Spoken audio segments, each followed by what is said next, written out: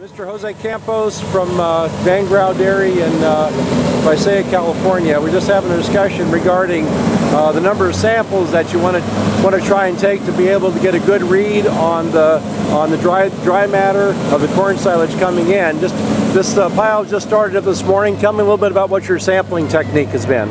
Well, you know, since we start the fields in the morning, we start taking samples. I take on each truck one from each field every 50 minutes, and then you know, I dehydrate it 50 minutes on the Costa dehydrators, and then we take maximum of 10 or 11 samples of corn silage, and then we average the fields, you know, one by one, and we go from there on our dry matters.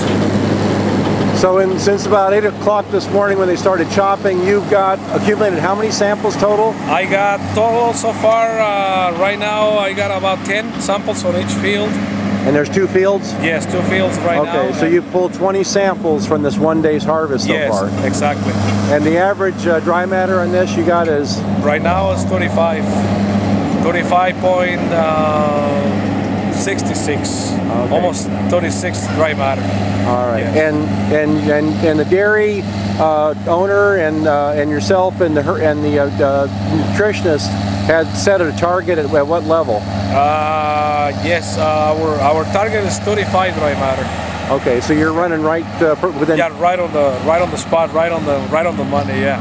Ah, congratulations. Yeah. Thank you very much. All right, thank you very much, Jose. Yeah, thank you.